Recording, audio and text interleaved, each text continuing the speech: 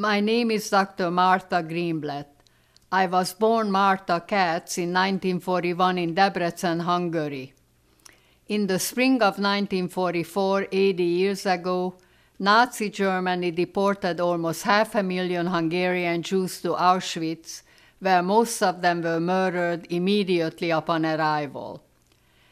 At that time, I was 3 years old, and I was deported with my mother Clara and my 6-month-old brother Peter on one of the last trains out of the ghetto in Debrecen to Auschwitz. In transit, at some point, the train changed directions, and we ended up in a forced labor camp near Vienna. Towards the end of the war, we might have perished on a forced death march, if not for an Austrian soldier who warned us not to follow the rest of the group. After slipping away from the group, cold, starving, exhausted, and desperate, we were turned away by a number of Austrian villagers. Finally, one kindly Austrian woman took us in, provided for us, and sheltered us until we were liberated by the Russian army.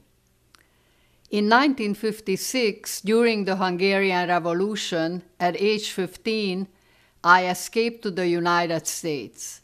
I will always be grateful to this great country for taking me in, for allowing me to build a new life, and giving me opportunities to succeed. In the US, I embraced my new opportunities and pursued my education with great determination and discipline. Eventually, I received my PhD at the Polytechnic Institute of Brooklyn, where one of my professors was Rudy Marcus, who later received the Nobel Prize in Chemistry. Since 1974, I have been a faculty member at Rutgers University in the Department of Chemistry. Now I am a distinguished professor, Board of Governor Professor of Chemistry.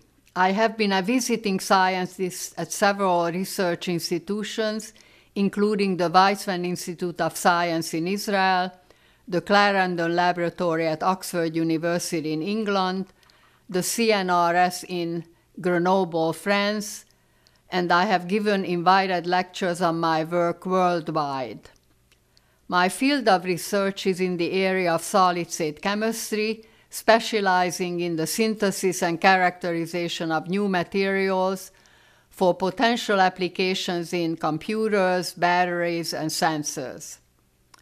My story is just one of many stories of Jewish survivors of the Holocaust who came to America after the war and established new lives here and contributed to society.